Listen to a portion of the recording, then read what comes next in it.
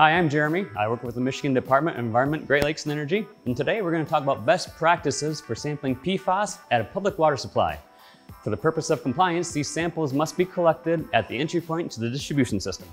Sampling for PFAS is very important, and it's critical that the sampling is done properly to ensure accurate results. In this video, we will give you everything you need to know to make sure that the sampling is done properly. Now, grab your kit and let's get started. Inside the kit, you'll find the PFAS request for water analysis form, sampling instructions, and a prepaid UPS return label, along with additional materials.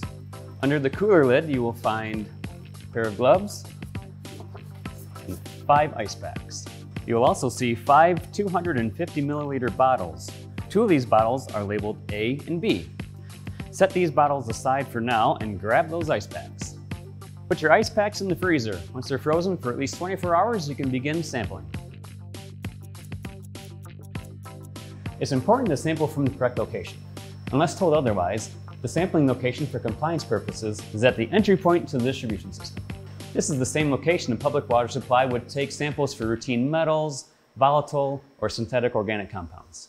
Due to the nature of PFAS, there is a higher than usual potential for sample contamination.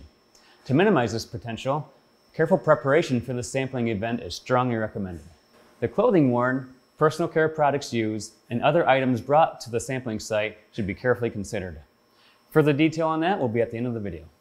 When you're ready to start sampling, place your bottles and paperwork near the sampling site so they're easy to reach. Now run your sample tap for an extended period of time like you would for any other sample you collect at the entry point. During that time, go wash and dry your hands and put on your blue gloves.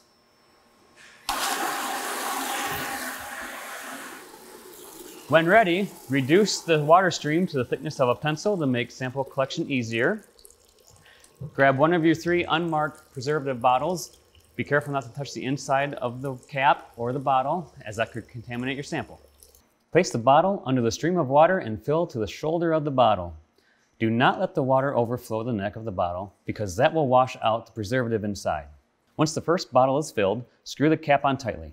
Gently flip the bottle upside down a few times to mix in the preservative.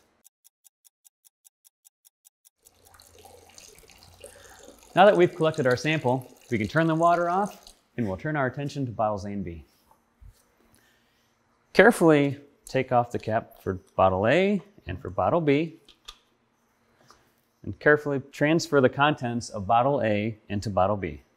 This is called a control sample, and it's an important part of sampling because it lets the lab know if your sample may have been contaminated during the collection process. Recap bottle B tightly and place bottle A in the recycling. Almost done. It's time to prepare your kit to ship back to the lab. You can take your gloves off and we'll get ready to fill out the paperwork. When filling out your form, don't forget to include the date, time, your name, the address, the water supply serial number, site code, and all other pertinent information. Once your form is complete, pack up your filled bottles and frozen ice packs in the cooler like this. It's important to pack the cooler this way because your sample must be received by the lab at the right temperature or it can't be tested. Be sure to put the cooler lid on tightly and place the form and payment on the top of the cooler in the shipping box. Seal the shipping box and apply the prepaid UPS shipping label to the top. Send it to the lab right away. It needs to be received by the lab within 24 hours of sampling.